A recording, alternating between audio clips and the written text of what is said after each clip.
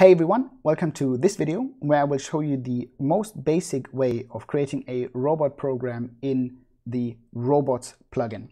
In the last video, we installed the plugin, so if you haven't done that already, please go back to the other video and first install the plugin. And then you should have this tab up here that has all of the components that we can use for robot programming. We will be using the UR10 from KU Leuven. But of course, this works very similar with any other kind of robot. So even if you have a different robot, you should be able to follow along. The Robots plugin works by using planes, and most robot plugins do this because we don't just want to have a coordinate in space, we also want a direction with which the robot actually accesses this point in space. So how do we actually create something like this? The way I will start is to simply, in Grasshopper, create a point. And this point should be in 500, 500, 500. And in this way, we create a point that is also represented in our Rhino interface. And we can even then drag it to a different spot. And from this point, I want to create a plane, because just as I said, we don't just need the point itself, we also need a direction from which the robot actually accesses this point, and kind of the orientation, the tool that we have attached to the robot actually comes to this point. So what we need to do from this point is to actually then create a plane, and we do this under vector plane, and for now we will just use an XZ plane. Nope, we will use an XY plane, of course, which is basically just the horizontal plane in Rhino. We can then add this point as the origin to our XY plane, and here we see this is our graphical representation of the plane. In order to see this a bit more clearly, I will make the planes display just a bit bigger. You don't need to do that, of course. So now we have this plane and we want our robot to actually go to this position. How do we do that? This is where the robot plugin comes in. Under components, we will create a target. Coordinates, or what we also call waypoints in the robot pendant, is called a target in the robots plugin. And here you can also see, or you can already see, that it takes a target plane as the input and then creates this robot target as the output. So I will simply put it there. There are no errors, so this is what was expected by the component. So the next thing that I will do is to actually use this target now to create a robot program. And so we will use the create program component that we will put right here. We will check the different inputs that we have. We can give it a name. We have the robot system. We have different targets. Target 1, which is if we're using 2 robots, we can actually do put targets for the 2 robots into these respective inputs. We have init commands that I will not explain in this video, but in a future video. Multi-file indices, which is also kind of an advanced thing that you won't need very often, and the step size. But what we need right now is only the robot system, which we have loaded right here. If you haven't seen the previous video, you can do that under load robot system. Put it into here, and then we want the target going into targets 1. All right. Not much has changed. The balloon says we have warnings in the program, and so what we want to do is to actually figure out, okay, what are the warnings in the program?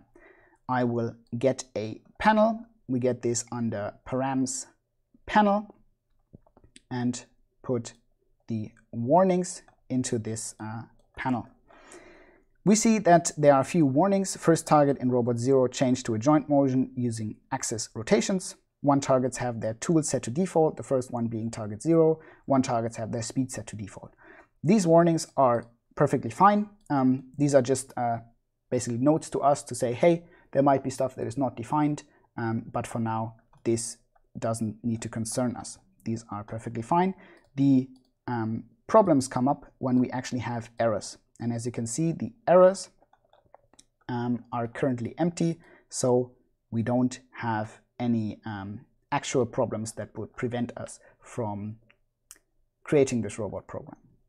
So we have now taken this point, created a plane out of it, made this plane into a target that we can then use to create the program. However, we don't see anything yet in our Rhino canvas.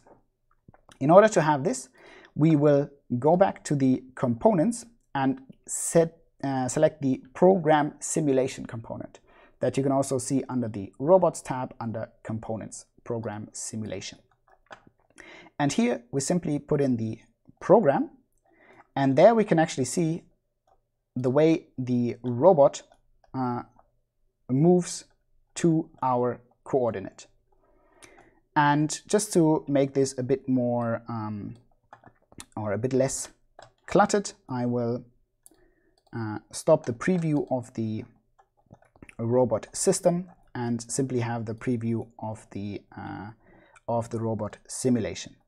So we also have different inputs like time and normalized into our program simulation. We don't need this right now since we only have one robot target, so we don't have different targets that we can then kind of play the motion between.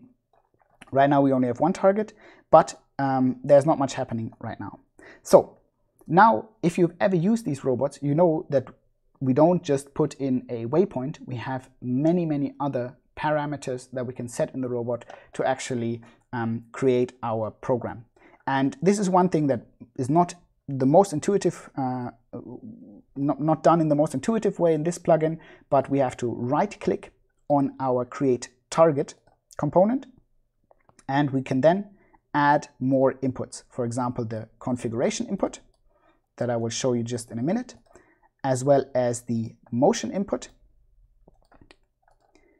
And we also have stuff like tool input, the speed input, and a few others that we will not go into in this video, but that we will look at in a future video.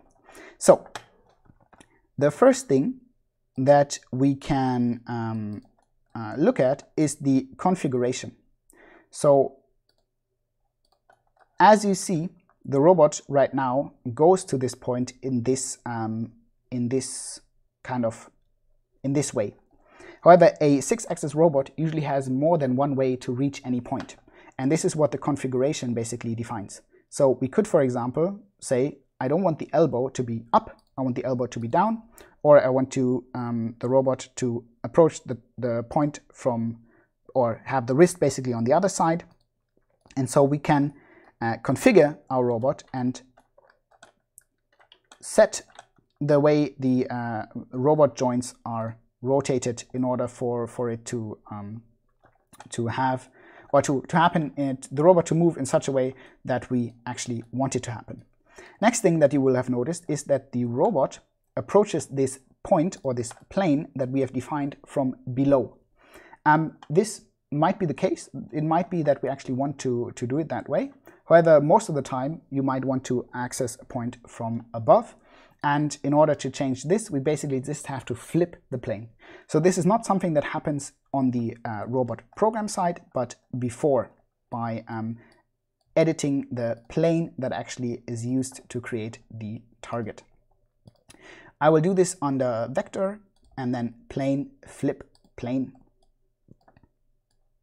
here. And you can already see the robot switched around and now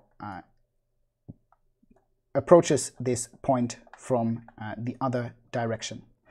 There are, of course, different ways we can flip this plane. I will not go over this here, but you can simply add a toggle, for example, to the different inputs and check out how the plane is flipped depending on which axes are reversed. So in order for us to have more than just one waypoint, of course we need more than one point and also more than one plane that comes into the create target. In this video, I will keep it basic and just do this 3 times. Of course, usually this would not be the way you would do it in Grasshopper, but I will just copy and paste it right here. And I will then also use a merge component. It is very, very advisable to actually use a merge component if we're using different kinds of input. You can, of course, in Grasshopper simply hit the Shift key and add multiple points to into one input that way. However, if you're working with a robot, it's very important that you know the order these inputs come in, and that it's also much easier to maybe remove one of these inputs. So it's always advisable to actually use a merge component that can then be used to actually have this plane. Now, these 3 points are all in the same position. So in order for us to have an actual interesting motion, I will put them like this. And now we can actually hit the playback button that is here in the bottom of the simulation component. And we will then actually see how the robot moves through these 3 points.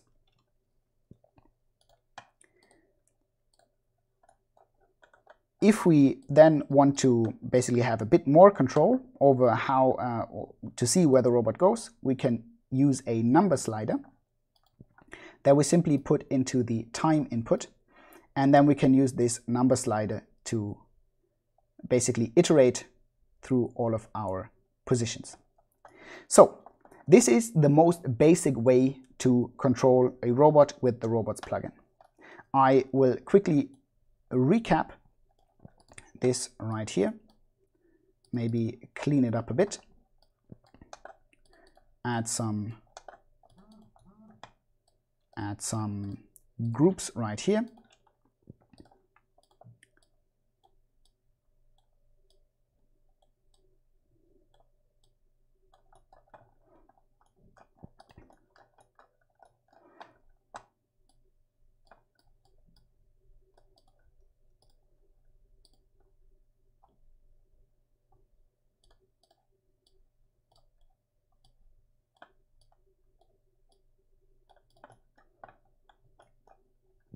And I will also put the preview for the meshes, custom preview, system meshes, in such a way that we don't need to actually have all of these. Interesting, one of the meshes is not being displayed, which is weird. All right, let me uncheck this for now. All right. Shouldn't be that, would be nice to have a bit more control how this is displayed, but shouldn't bother us for now. So, quick recap. We have created points, points in space, which were then converted or used as the origin for an XY plane that then gives us the direction from which the robot accesses this plane. We have then flipped the plane in order for the robot to actually come at this plane from the right direction. We have used these 3 points and these 3 corresponding planes or created one list out of them with a merge component. Here you can see the 3 planes.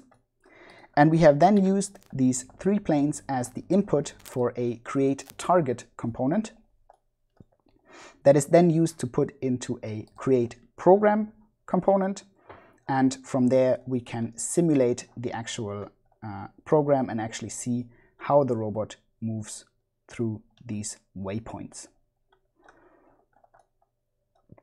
That should be it for this very basic tutorial. In the next tutorial I will show you how you can actually upload this program to your robot.